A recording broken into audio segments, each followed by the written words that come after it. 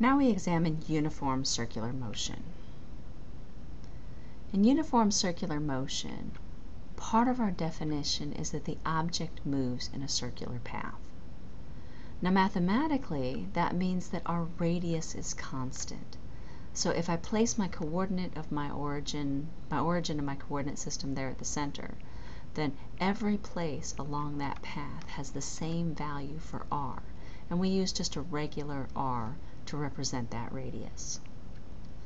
The object also has to move at constant speed, so as it's moving around this circle, the actual speed it moves with doesn't change.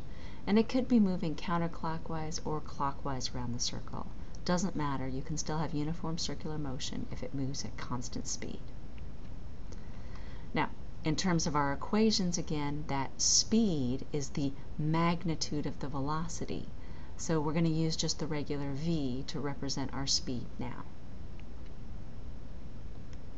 Now if I want to find out what that speed is, it goes once around that circle in a set time period. So if I measure someplace as my starting place, I want to go once around, and that's going to be the circumference of the circle in however much time it takes to go once around. So I can measure the speed then as 2 pi r, the circumference of the circle, divided by the time it takes to go once around. And this time period, the time it takes to go once around, is called just the plain period. So they shorten down time period for once around the circle to just period.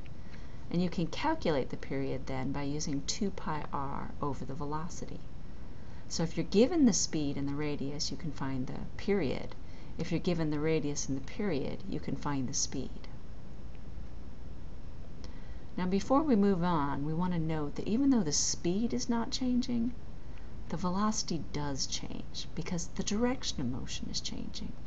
If I think about my circle again, as I move around the circle, over here on this edge I might be moving upwards, where now I'm moving to the left. By the time I get to this side of the circle, I'm moving downwards. And when I move over here to this side of the circle, I'm now moving to the right. So the direction of motion changes even if I stay going counterclockwise the entire time. So that direction or the velocity change, that velocity vector is changing. And so that means there does have to be an acceleration. So uniform circular motion has a constant radius, a constant speed, but the velocity is changing, and so there is an acceleration.